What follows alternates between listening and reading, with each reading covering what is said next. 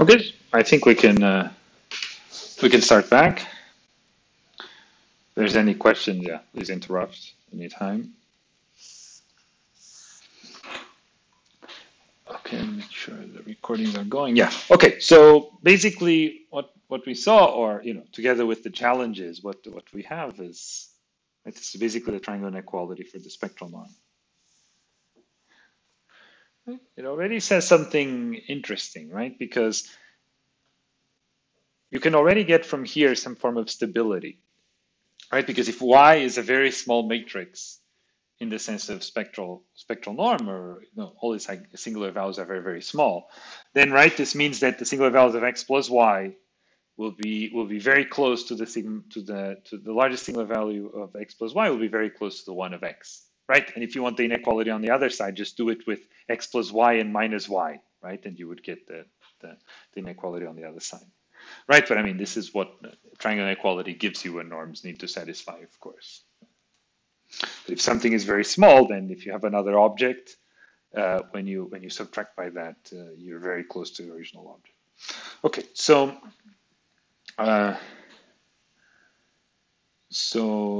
let's see, or your norm is very close to that object. Okay, so now there's no questions, and I'll continue. So now there is a natural generalization of these two matrix norms. Okay, so there's a natural generalization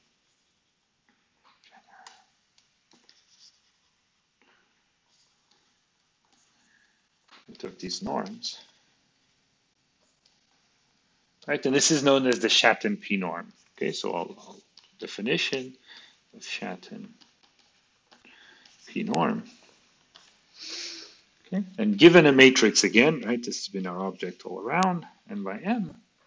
The Schatten P norm is the following. Okay, so I'll use the notation SP. Okay, the Schatten P norm is equal to basically the LP norm of the singular values. Okay, so I'll do 1 into the minimum, because that's how many there are.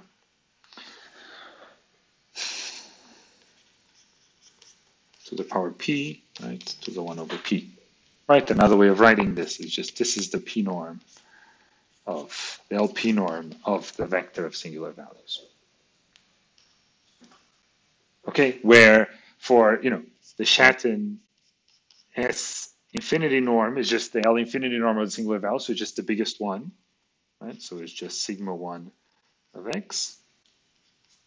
This is exactly what we call the spectral norm, which is usually where we don't use any subscript.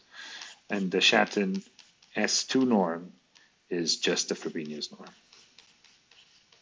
Okay, and these two are the most common ones, but I mean, you can speak of them in generality in the Schatten P norms. In particular, turns out that, just as a side note, turns out that the Schatten 1 norm is important.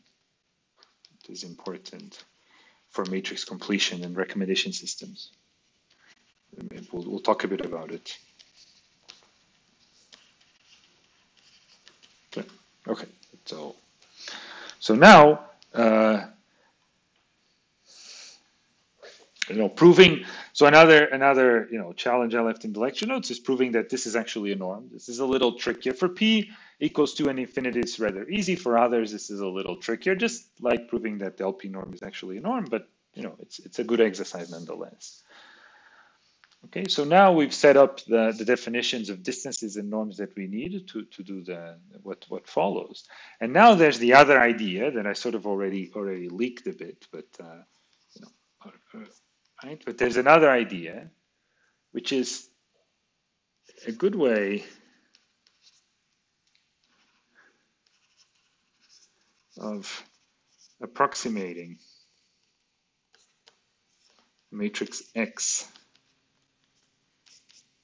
by a rank R matrix is to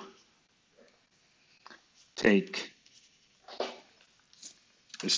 okay, I'll use here, I'll be more precise, but I'll say take X, take the SVD, okay, maybe I should use consider, is to zero out the all but the first K.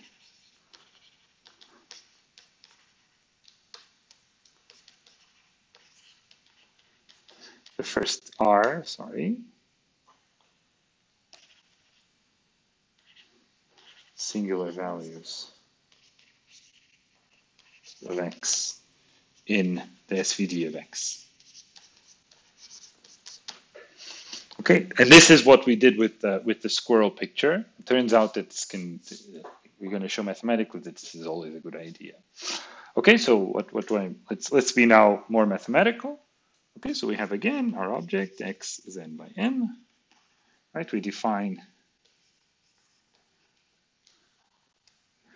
XR, right? We call this the truncated SVD. Right, I mean, truncated SVD is more the name of the algorithm, not of the output of the algorithm, but I'll refer to it in abusive notation as the truncated SVD. And you computed the following, right? So XR is UR, sigma, I'm using R, and VR, okay? Where UR is an object in n by R, is the first, okay, I should have maybe here X, right? So all throughout, this is the notation I'm using, but maybe I should write it still. First R columns of U, right? VR and M by R is the first R columns of V, and sigma R is right, which is now an R by R matrix, is a diagonal matrix with sigma 1 X all the way to sigma R X. Okay, when the matrix X is rank R, this is equal, but otherwise this might not be, of course. Okay. And so the statement that are written is in green is that XR is a good approximation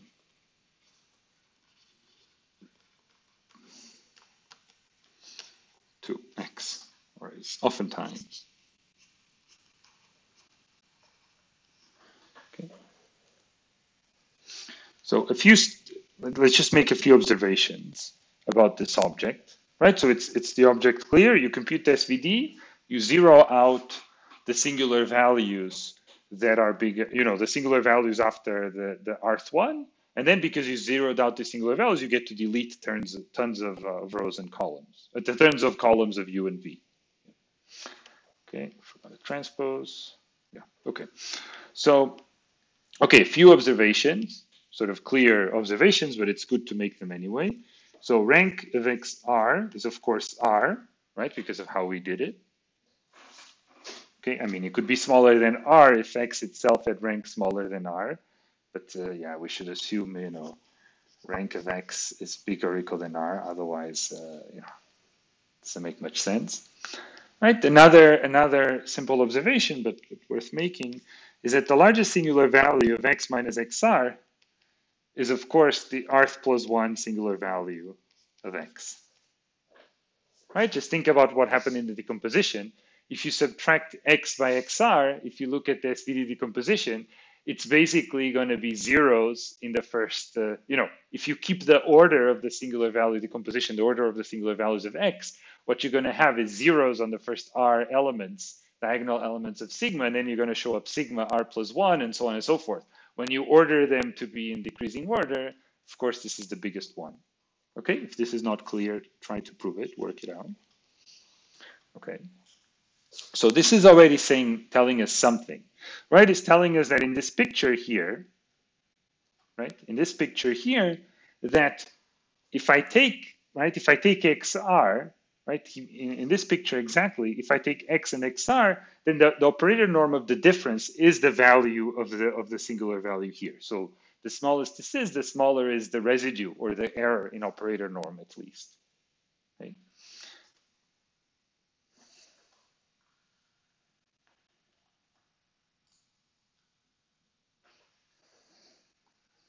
Okay, so now comes the interesting mathematical theorem.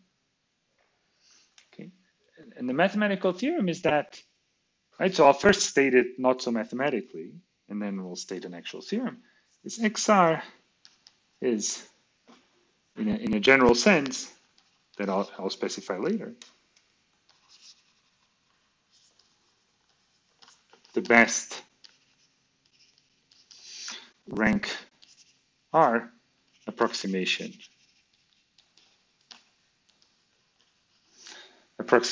of X.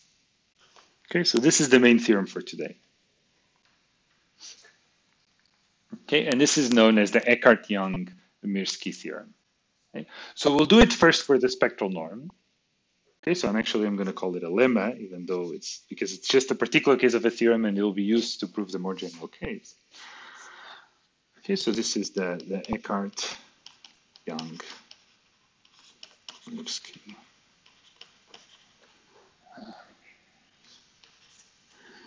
theorem for spectral norm. Okay, is that XR is the best low rank approximation in spectral norm.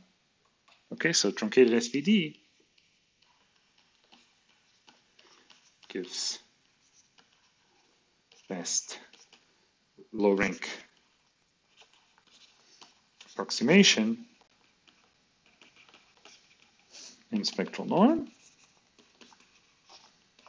Justifies what we did, at least if justifies what we did with squirrel in a way, but it's not obvious at all that right, that the thing that our eyes see as in a picture being good or not has anything to do with the operator norm of the difference between the two images. But if it does, it justifies that. So let's write that in more mathematical ways. So right, in particular, so now I'll write the actual theorem. So let X be it's just a way of mathematically write the sentence in between parentheses, right? And R smaller than minimum between n and m, right?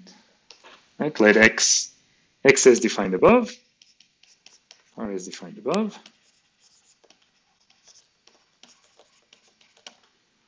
right? For any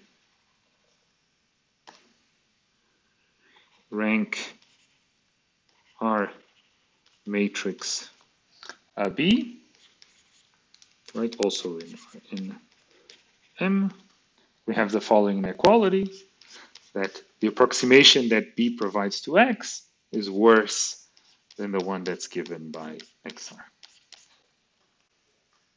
Okay, this is the theorem. Okay, maybe I should have done this without their color.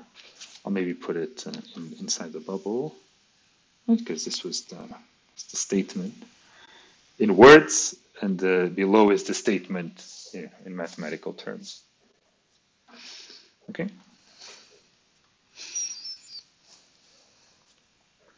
Okay, it's clear how this, right? Any matrix that's rank R, B, the distance to X is bigger than if we take the truncated SVD. Right? The truncated SVD is the way to get the closest. Okay, so let's prove this. Okay, so proof. Okay, so let X, again, it's always the same thing, right? We take the SVD, the SVD of X. Okay, now, okay, since rank of B is equal to R, okay, then there must exist, okay, let's say, there must exist a vector W different than 0, not 0, right, in the span of V1 through Vk plus 1, Vr, sorry. Okay, so I take these are the singular vectors of X, right? So I take the first K plus 1 singular vectors of X. They're orthonormal vectors. So they span a K plus 1 dimensional subspace. Okay, because the rank of B is R, an R plus 1 dimensional subspace, sorry. because the rank of B is R, there must be a vector that's in the span of these such that it's in the kernel of B.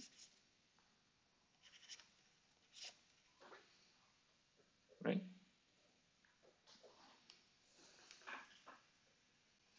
Okay, right? The kernel of B is of dimension m minus R. Because I have a subspace here of dimension R plus 1, they must intersect. Okay, without loss of generality, I can take the norm of W to be 1. Right? Because if W satisfies this, I can make it bigger or smaller. There's absolutely no problem with that. Okay, if any of these steps are not obvious, I mean, feel free to interrupt, but it's also good to, try then after the lecture to see if some of these things are not completely obvious why they're true, then it's a very good practice to get a bit more practice in linear algebra to just try to do these things yourself. Okay, but here's just, you look at the dimension of the kernel, you look at the dimension of this subspace, and they must intersect. Okay, so now let us write, W in the coefficients of V. So let's write W equals sum. We say K from 1 to R plus 1. Okay. Alpha K VK. Okay. Okay, a few things because the V's, V1 through VK plus 1, they are orthonormal, right? Because they correspond to the first K plus 1 singular vectors of X, so they're orthonormal vectors.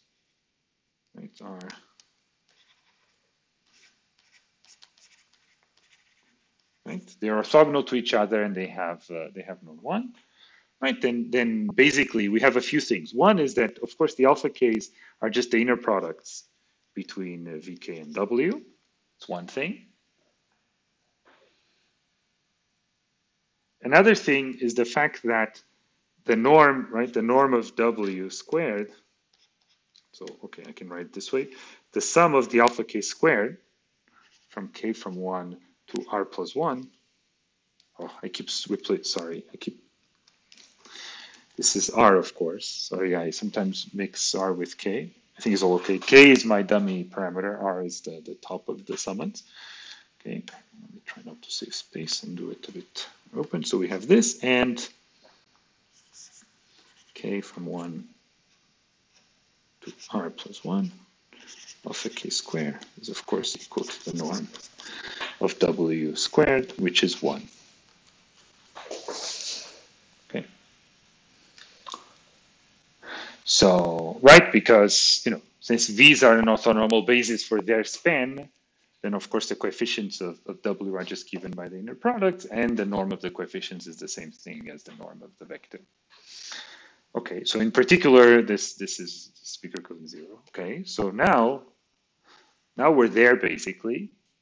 Why? Because, okay, now we're basically done, so let's just finish. Okay, the norm of X minus B. Right, remember this is the max over all possible vectors V such that the norm of V is 1 of, X minus B V. Right, this is just a definition of the norm. But so for sure, this is bigger or equal than any particular choice. Right, because it's the maximum over all possible choices, so I'm going to choose W. It's bigger or equal than X minus B W. Right, that W is above. Okay, but W is in the kernel of V, so the term with B disappears, and I just have X W. Okay, we're almost there. But now what is this? I mean, this is just, the L2 norm. This is like the L2 norm as in vectors of U sigma V transpose W. Right? But then, of course, the U is not doing anything. If you think of the vector, the L2 norm of a vector, say, Y, as just Y transpose times Y, right? When you take that, clearly, this U is going to disappear, right? Because it's going to show up U transpose U, and we know that that's identity, right? And so I can cancel that u out. I mean, another way to say this is if I have an orthogonal matrix and I rotate a vector, I don't change its size, right? So it's okay to take the u out. Okay, I mean, as usual in linear algebra, there's many different ways of seeing the same thing. Okay, but what is this now? Now we know exactly what this is because, right, we have the, these are just the inner products. This vector is just a vector of the alphas, right? Alpha 1 all the way to alpha, right? So I have, I mean, all the way to alpha m or the minimum between, okay, so it depends if m is, I don't want to write a lot, but this is just alpha 1, alpha 2, and so on, right? And at some point they become 0, right? Because this is just the inner products between the columns of v and w. Yeah, I want to make sure that I'm not going either too fast or too slow, but okay, maybe I should make this a bit more clear, right? This is V1 transpose, V2 transpose, and so on times W. So you get exactly, right, V1 transpose W, V2 transpose W, all the way to the end. But we know that only the first, right, we know that only the first R minus 1 are non-zero. Okay, so this is, okay, I'll try to keep the side notes inside a different bubble. Okay, this is a side note. So then what is this equal to? Well, and then, right, we get these vectors, then the sigma multiplies by the singular values. So this is a vector whose, right, this is a vector whose entries are first singular value of x times alpha 1, second singular value of x times alpha 2, and so on. So what is this L2 norm?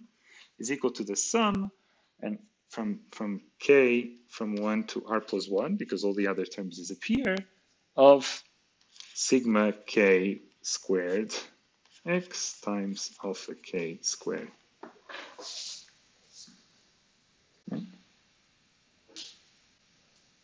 Right? Because sigma is diagonal. Okay, so now let's look at this sum. So I know that the sum of the alpha k's is 1.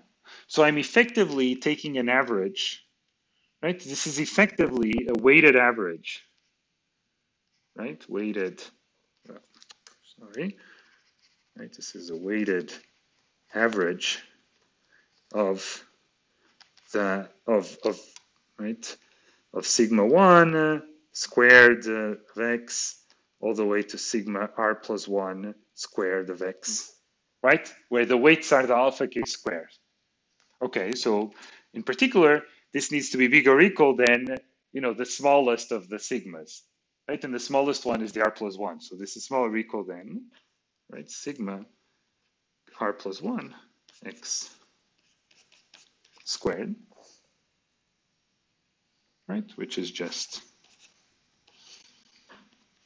right, because they're positive. Okay. And this is exactly the spectral norm of x minus xr minus 1, r. Right, maybe it helps to have another, right? This is the sigma 1 of x minus xr. Okay, and so this is, right, QED. All right, for any rank K, any rank R matrix B, the difference between x and B is bigger or equal than the difference between x and x minus R. Okay, and this is the proof. Okay, and it's, again, really nice example of using, SVD and making, doing, operations and manipulations with SVD, which is extremely useful. Okay. So now the goal is to prove, so where we're going is we're going to prove this by the end of today for any Shed and P norm, not just for the spectral norm. In particular, I would argue that, if you think about the squirrel picture, probably thinking about, like, you take the, the compressed squirrel minus the normal squirrel, it will give you something. Thinking that what our eyes see is the operator norm of this as a matrix is maybe a bit difficult to swallow, I think. But seeing that what our eyes see has something to do with the sum of the squares of the difference between intensities may be a bit easier, right? So it would be more natural to try to prove this for the Frobenius norm. And so we're going to actually do it for any Shed and P norm. Okay. So before we go to proving the actual, the general Eckert-Young-Mirsky theorem, we need to establish something known as the Weyl inequalities for singular values. Okay, so we need another theorem, right? This is the Weil. So this is named after Hermann Weil, who was a brilliant mathematician who spent a significant portion of his career at ETH, actually. There's a room named after him in HG, in the G floor.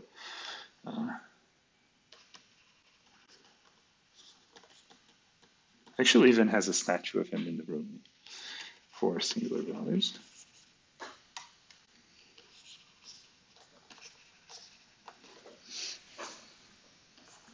Okay, and it says the following.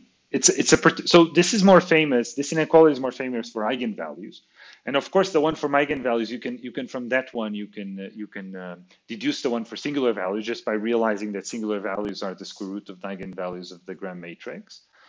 But actually for singular values it's quite easy to prove, and so I'll do that. It's a perturbative inequality on eigenvalues, right? It relates the eigenvalues of the sums of two matrices with the sums of the eigenvalues of said matrices. Very much like the inequality that you saw when this one in the blue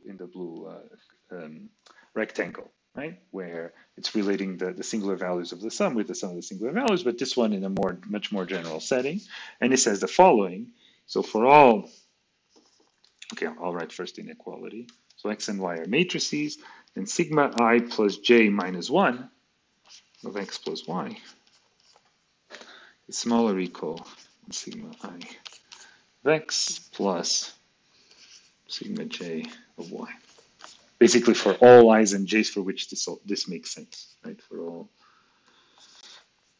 I, j, of course, they need to be bigger or equal than 1, smaller or equal than the min between n and m, and I plus j minus 1 also needs to be smaller or equal than the min between n and m, right? Where x and y are, of course, n by n. Okay, so side comment for I and j equals to 1. This is already what you saw, right? Sigma 1 x plus y, smaller or equal than sigma 1 x plus sigma 1 y. And in general tells us more about singular value. And these are very, very important inequalities. They also hold for eigenvalues. Okay, so let's prove this. Okay, so this will follow actually, interestingly enough. I'll use what I just proved about the Eckert-Young-Mirsky theorem for the spectral norm. Okay, so here's the idea of the proof, and we'll also show you how. Even low rank approximations can even help you prove interesting theorems in math that appear, for now at least, to have nothing to do with low rank approximations.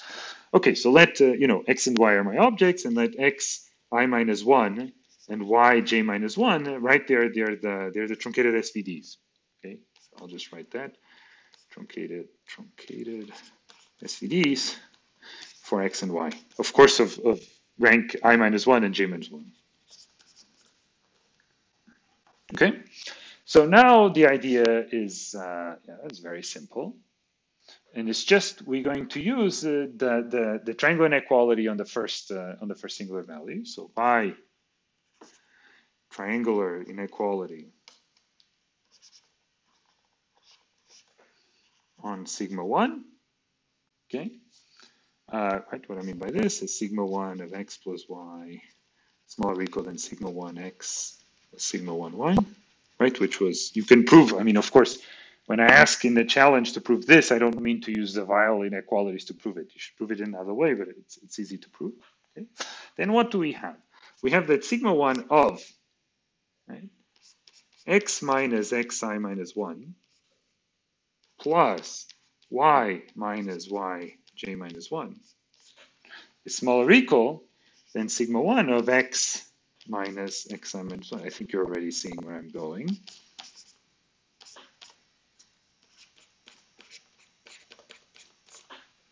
Okay. Okay, so what is this?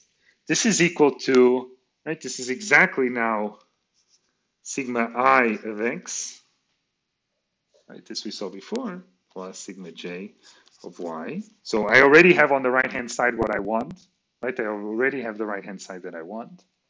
I just need to make the left-hand side show up. Okay? But how do I make the left-hand side show up now? Right, there's a nice trick. Okay, let's see what the left-hand side is. Right, so let's call this left-hand side. Okay, so what is the left-hand side?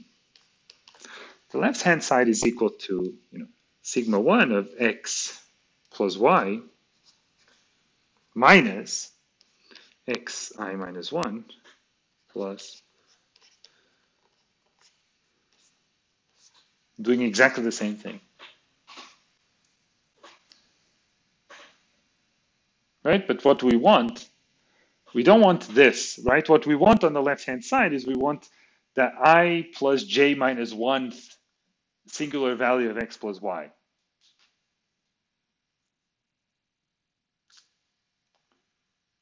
Right? But we're almost there, right? If this here instead was the rank of this is at most, I plus j minus 2, right? The rank of this matrix is smaller or equal than I plus j minus 2, right? Because the rank of the first one is smaller or equal than n minus 1, the rank of the second is smaller or equal than j minus 1, and the rank is subadditive. If this was indeed the best I plus j minus 2 approximation, rank I plus j minus 2 approximation to x plus y, then this would be exactly the I plus j minus 1 singular value of x plus y. It's not necessarily, but because, right, by Eckart-Young-Mirsky for spectral norm, we know that this is bigger or equal than if indeed we had taken the truncated SPD for the sum.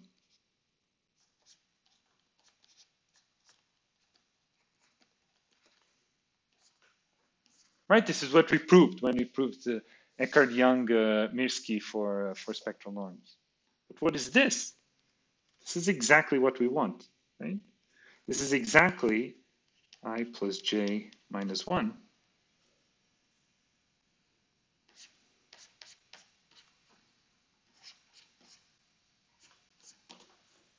Right? And so, so it does.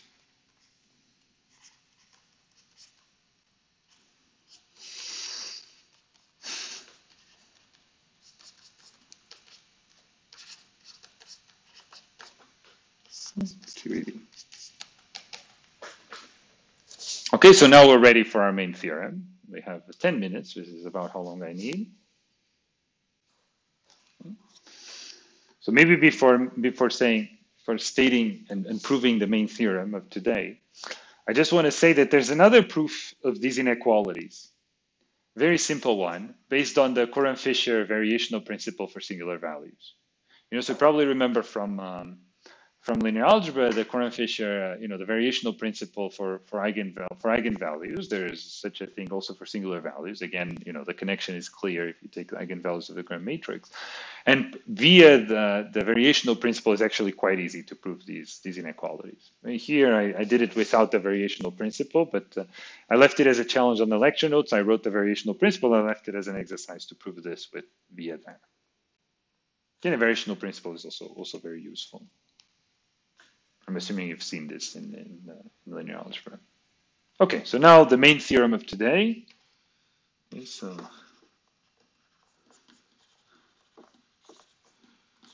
today, okay, so theorem.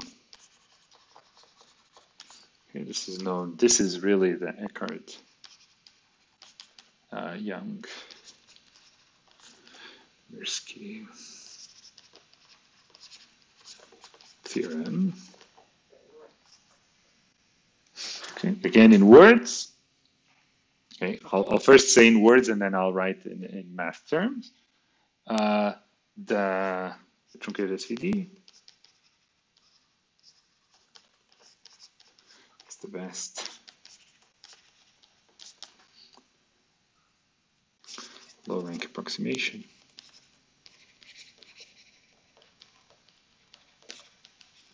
in any Schatten P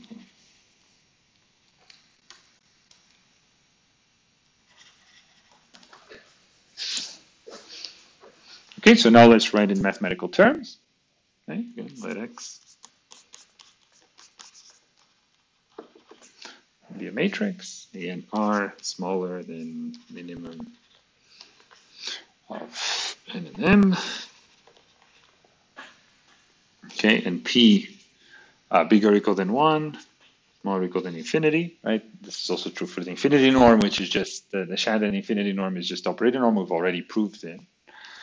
Okay, let XR is defined above.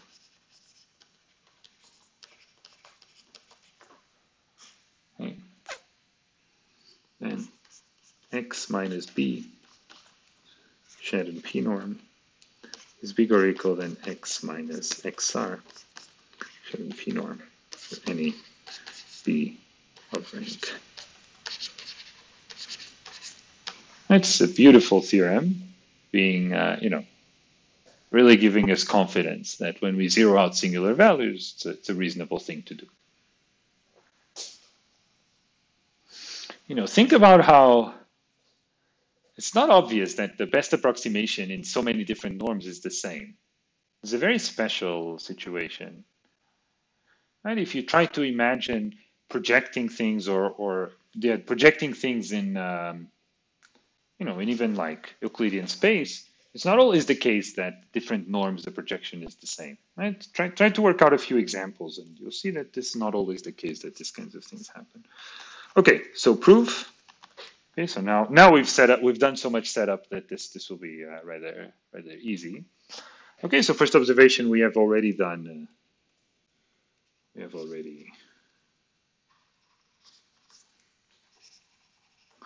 already done P equals infinity, so we can focus on P.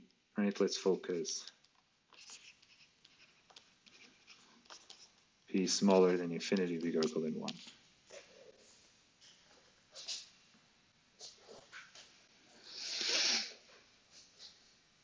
Okay, so let B, right, again, let B rank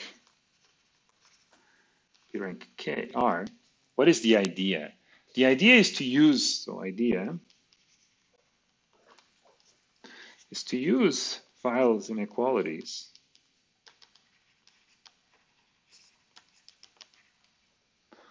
with X minus B and B.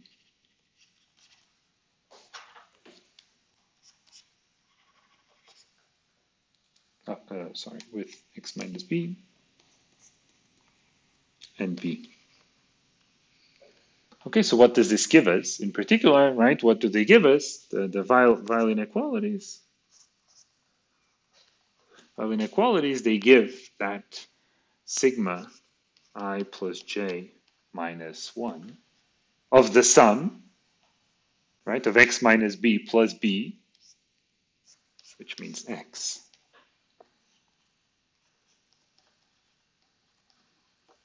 right, is smaller or equal than the ith singular value of X minus B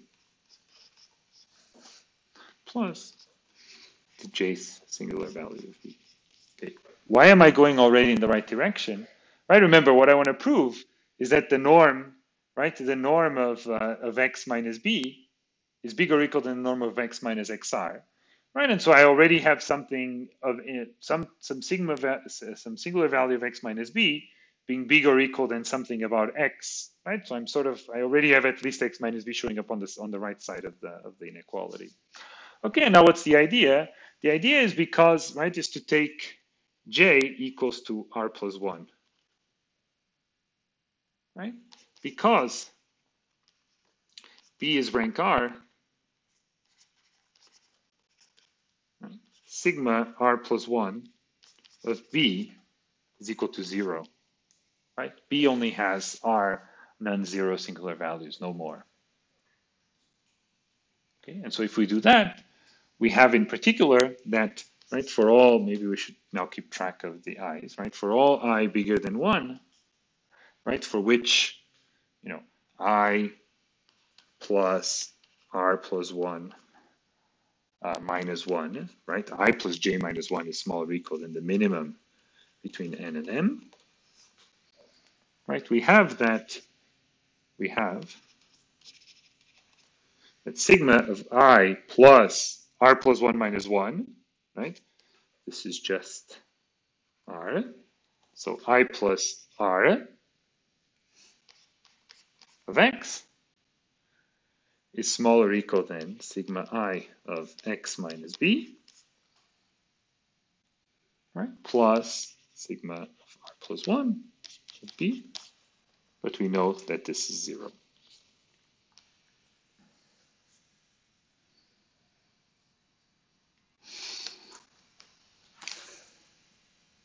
Okay, and now basically we have all we want, right? Because we have the upper bound on the singular values, right? The upper bound on the singular values of a lower bound on the singular values of x minus b in terms of the singular values shifted by r of x, but these are exactly the singular values of x minus xr because we removed the first r ones. So basically we're done. We just have to collect terms.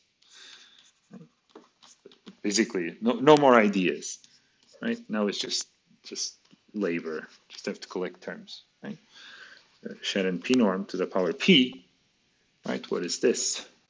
Is right? I mean, I try when I'm doing this because it's not always clear from if you're like when you're following an argument, which part has an idea and which part is just labor of keeping track of and collecting terms and so on. And the ideas are now over.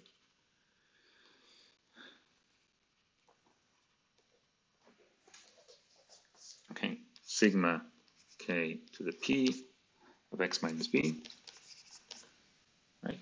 And now I'm even going to, right, this, I'm just, right, because I'm going to shift these by, right, I'm gonna shift later I'm gonna go from here to ones that are shifted by k plus r. So I want this sum to go only to minimum of n minus m minus r, but of course I can make the sum go to like some less of them, right? Because they're positive, they're taking to a power p, the sum can only be smaller.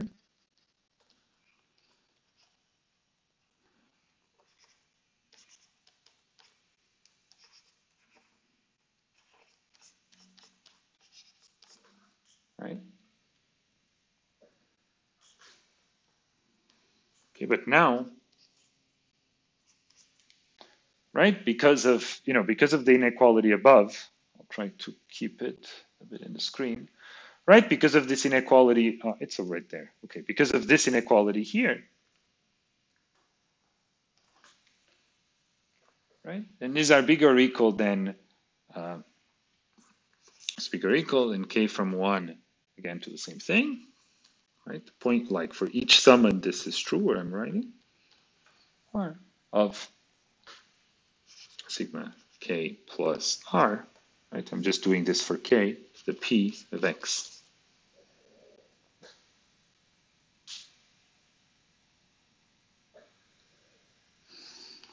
Right, but I can just now, change of variables on k, right? And what is this? This is just the exact same thing as k from going from r plus 1. Just change of variables. Right? Maybe I should use the letter L just to make this clear, right? I'm just changing doing a change of variables, sigma.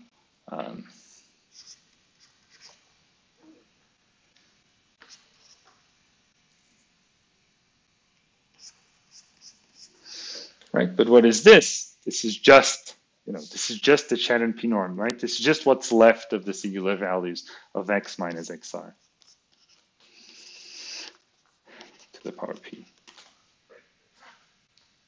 right? Because it's just the rest of when I take the singular values, when I take xr, I'm effectively zeroing out, right?